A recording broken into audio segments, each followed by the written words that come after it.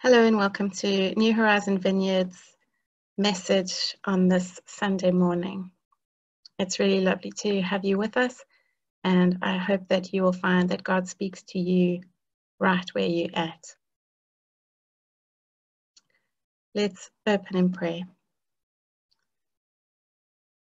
Father God, thank you that you are sovereign. You are sovereign over all, over our lives, over the details of our lives, and that you love us, you strengthen us, and you comfort us. And God, we ask that you would come by your Holy Spirit and meet each one of us right where we're at. May we have open ears and open hearts to hear your voice, and may your words be embedded deep in our spirits. May everything that is not of you simply fall to the ground, but everything that is of you, for those things may we be good, rich soil. In Jesus' name, amen. Amen. So this morning, I have a message, an altogether lovely message for others and for mothers.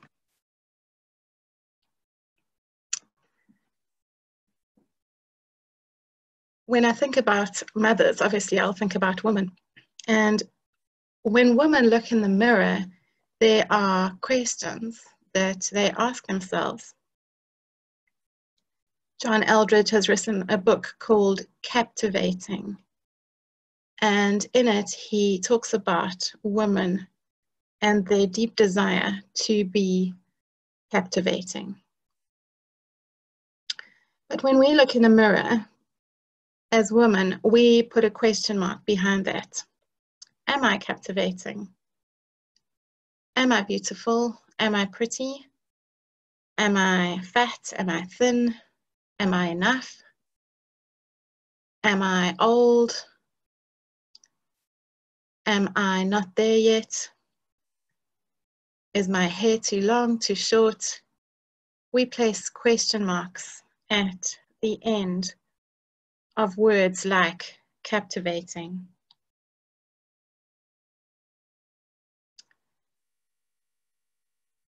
And John Eldredge says that the question that a young girl needs answered in her life is, am I lovely?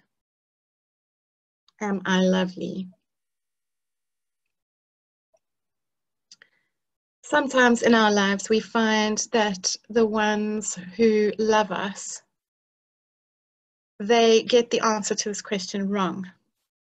And sometimes we hear their answer incorrectly.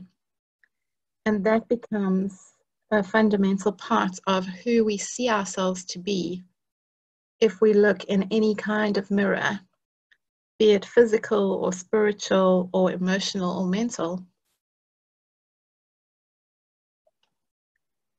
Today, I want you to get yourself a mirror. And I'm not only speaking to the women, I am speaking to the men as well. This is a message for others and mothers. And the message is that you are altogether lovely.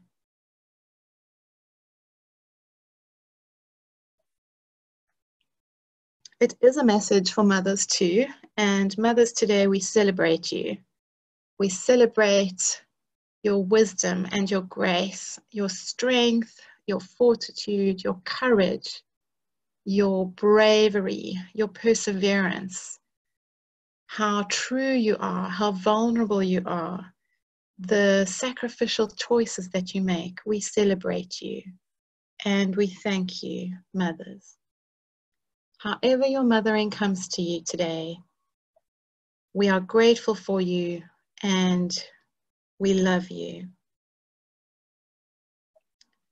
Sometimes, as I mentioned, mothering is about mentoring. It's about teaching and training younger women and sometimes older women in the ways of God. And you'll see that reflected in Titus 2. It's a command. It is for us to follow. It is about raising other spiritual mothers who will continue to mother others down the generations. And today God wants to say to you, let me be your mirror. Baz Luhrmann has a song called Everybody's Free, and it says, do not read beauty magazines. They will only make you feel ugly. Today God says, let me be your mirror.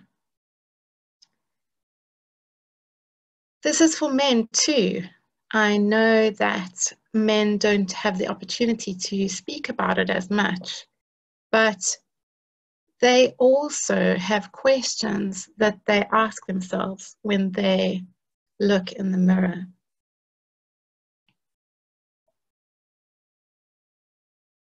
Am I? Am I? Am I? And they place their own adjectives there.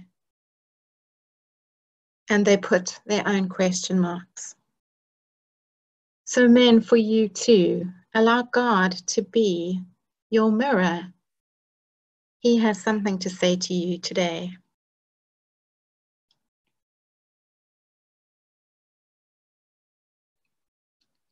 The evil queen in Snow White asks the mirror, mirror, mirror on the wall, who is the fairest of them all?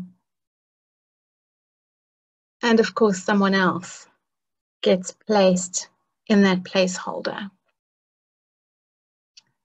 But today, God is not saying that. If He is your mirror, He is saying that you are altogether lovely. You are altogether lovely, my darling. There is no flaw in you. This scripture comes from Song of Songs or Song of Solomon, chapter 4 and verse 7. And it's speaking about Solomon and his Shulamite maid. But by extension, this is God speaking to his people. This is God speaking to you. You are altogether lovely, my darling. There is no flaw in you. So for those of you that miss me, here is my picture. And yes, this is a Zoom picture. So you can see it's not the most flattering of pictures. And for those of you that are working from home, perhaps Zoom has become a familiar place to be, as it has for me. And I wonder if you find yourself looking at your picture more than you do at the picture of others. The largest nose in living history. That double chin. Those frown lines. Have I had the sun in my face my entire life? Oh, there's Abby's lunch on my scarf. I hope no one can see that. Oh, there are those dark, saggy bags under my eyes from 100 nights taking my daughter to the toilet in the middle of the night. That crazy hair. It's honestly never anything other than crazy. That gray that just doesn't color. The scar on my lip. Does anyone else see that? My mother still thinks she's a bad mother because I fell onto the wheel of my pram. Nobody notices, Mom. Nobody notices. And then there's the things that Zoom doesn't see. The mud on my leggings from playing in the mud with my daughter. the hole in my legging that she keeps putting her finger in.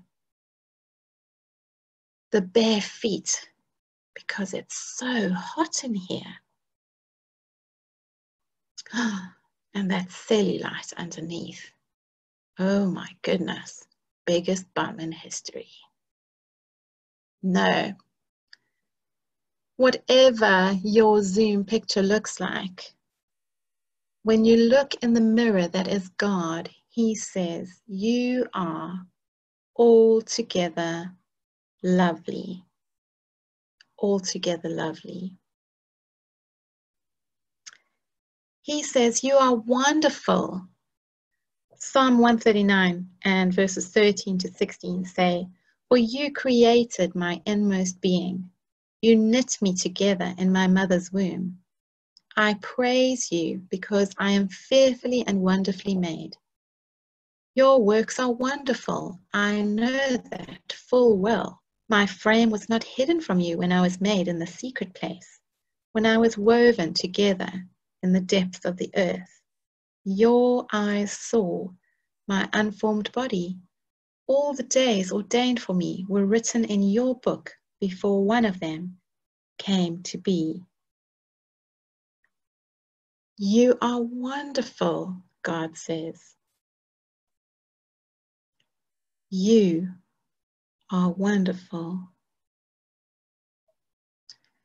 You are altogether lovely. You are altogether lovely, my darling. There is no flaw in you.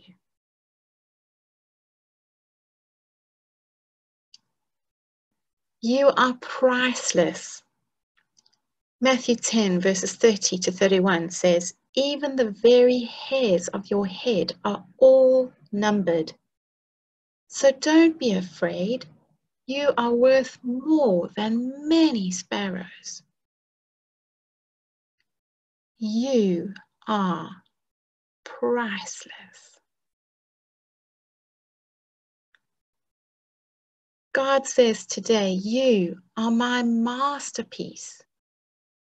Ephesians 2 and verse 10 says, for we are His workmanship, His own masterwork, a work of art created in Christ Jesus, reborn from above, spiritually transformed, renewed, and ready to be used for good works, which God prepared for us beforehand, taking paths which He set, so that we would walk in them, living the good life which He prearranged and made ready for us. You are God's masterpiece.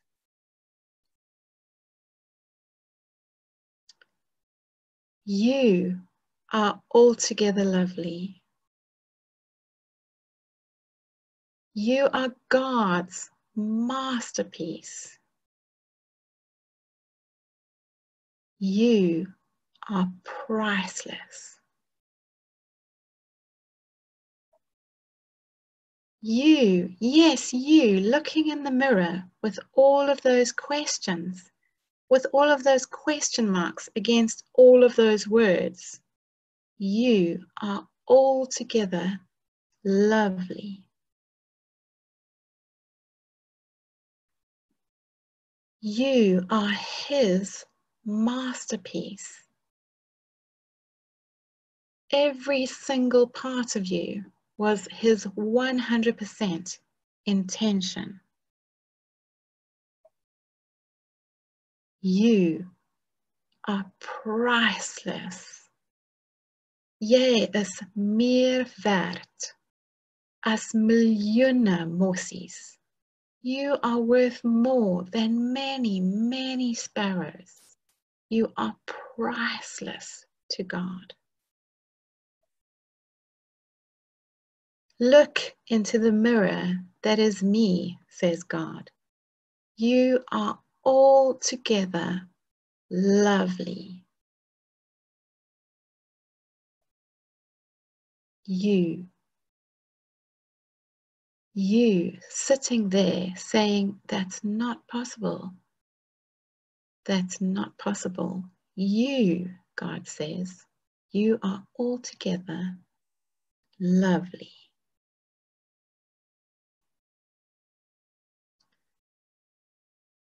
Your smile, the way your eyes light up, the way you laugh, the way your hair falls, the way you walk and sit and speak to people, the way you work, the way you play, you are altogether lovely. Hear God today. Let it sink deep into your soul. God says, you are altogether lovely, my darling. There is no flaw in you.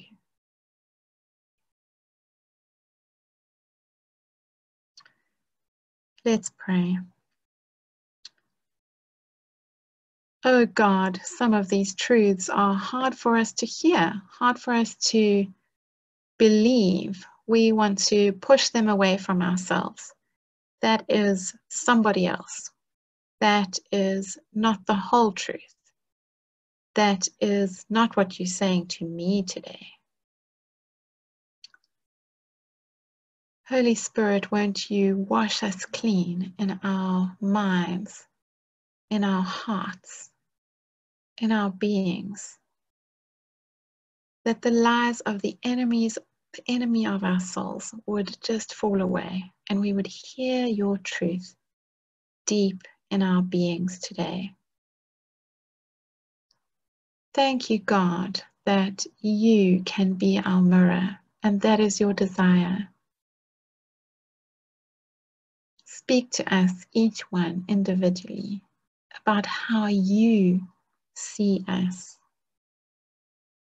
and how you see that we are altogether lovely. In Jesus' name.